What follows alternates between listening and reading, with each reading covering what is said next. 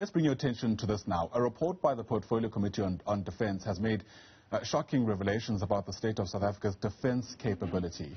Our border fences are wholly inadequate. There's a lack of air support for the SANDF to respond to emergencies. Our Air Force fleet will soon become obsolete, and the Defence Force is hamstrung by a lack of funding.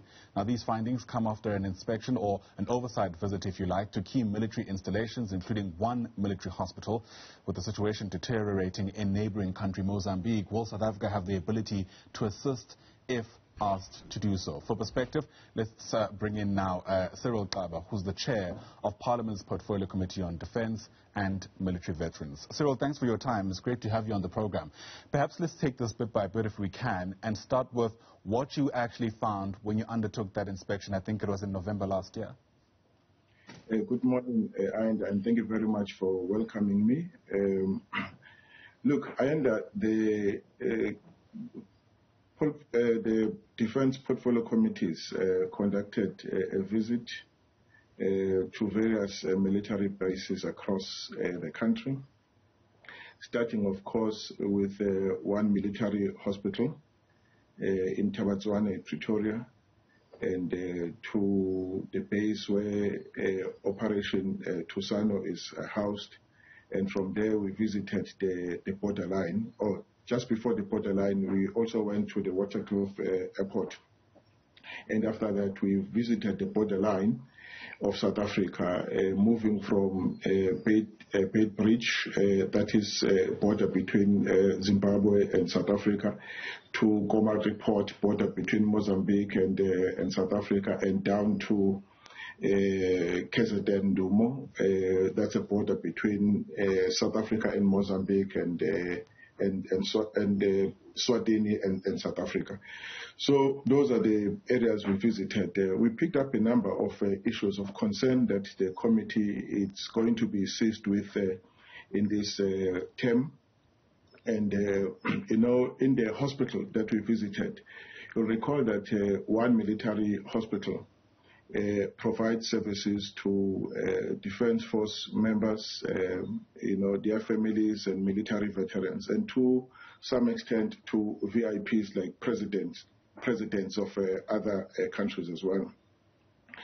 And we were briefed that there is a project that has been underway for the last 10 years or so, to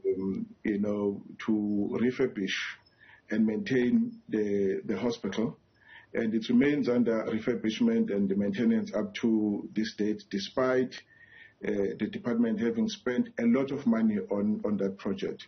How much money are we speaking, Mr. Cyril? Apologies for interrupting there. If it's a project 10 years in the making, it can't be a small sum. Well, yes, we've spent well over 500 million rand on the project. And the department says it needs another 1 billion rand to complete the exercise. And but what we found was poor maintenance and workmanship, so to speak. And we apportion blame on the Department of Public Works. Very soon, we'll be meeting with the Department of Public Works just to get information as to really why are they letting this prime institution to go to ruin. I mean, there's a first floor. The first floor was it's in ruin as I'm talking with you, and the department says you can't do anything about it, but you must bring down the walls that the Department of Public Works put up, because they can't fit in the equipment that needed to be fitted in that on the first floor. Wow. To accommodate the needs of the hospital. But I must give credit to the Department of Defense for renovating the 7th floor. They used the funding that was made available during COVID, and to renovate the whole ICU floor on the 7th floor, and it's state of the art, and within a period of about 7 months. And now you ask yourself why it takes so long for Public Works to renovate other floors. Yeah. That we now talk more than 10 years of refurbishment and maintenance. If I can come in there, Cyril, it certainly is a situation that leaves a lot to be desired. But for the interest of time, can you also just speak to us about the situation on our borders? Part of what the report found is that the situation there is wholly inadequate. What does that mean? Well, look, we visited the borders, like I said earlier on, the borders. I mean, the fence, you recall that the Department of Public Works put up a fence there. I think they spent well over 40 million rand. At Beitbridge, yeah. At Beitbridge, correct. And that fence, we found that fence down. And the material that was used is not the material that you would use for, fence, border fence. I can tell you, if you can still see the fence that that they were meant to replace, that was built many years, decades back, is still there up, and of course it's starting to loosen up here and there, but it's still standing up. But the fence that was installed, about a year ago, is almost, non-existent. And that then creates a problem between ourselves and the neighboring countries. And we also went to the border between Mozambique and South Africa. There's literally no fence there. And in fact, it's worse with the fence that is meant to be on the side of Mozambique. That one was long gone. So in other words, there's just no fencing, between South Africa and Mozambique. Yeah. Many people who have frequented these borders would have, I guess, told Parliament, anybody interested, all of these details for free. We've seen as much in the many, many times when our reporters have been crossing from those areas. The immediate question then becomes, what from your standpoint do you believe to be the implication for ordinary South Africans, given what you found? It almost feels like there's no protection. Well, look, if you look at the cars that they get smuggled from South Africa to Mozambique in particular, and you'll recall that the matter is very urgent, that needs to be attended to. You look at the goods that are smuggled between the two countries, especially from Mozambique into South Africa, and drugs as well. I can't rule out drugs because we did get information on drugs that are being intercepted by our defense force.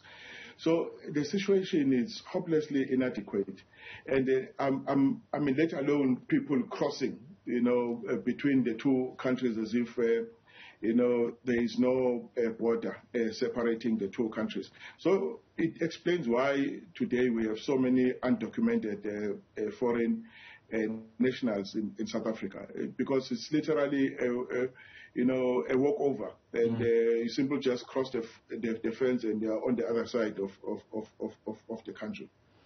So it's a matter that we really must attend to, and we'll be receiving full briefing on it when we meet with the officials concerned. When is that meeting expected to take place? Well, you'll understand that this visit took place during December, and early this year we had other pressing engagement, but we've already filed a report, and that calls for various agencies, Public Works and the Department of Defense to look at and respond to it before we have a formal or rather sitting down meeting with them. Right. But as for the military hospital, and we were told that the department has commissioned a forensic investigation into it, and the committee has resolved that the first thing to do is to call for that report to be briefed so that we can then see what else then needs to be done. But somebody needs to take full responsibility for what happened, and the heads must really roll. Yeah, it goes without saying.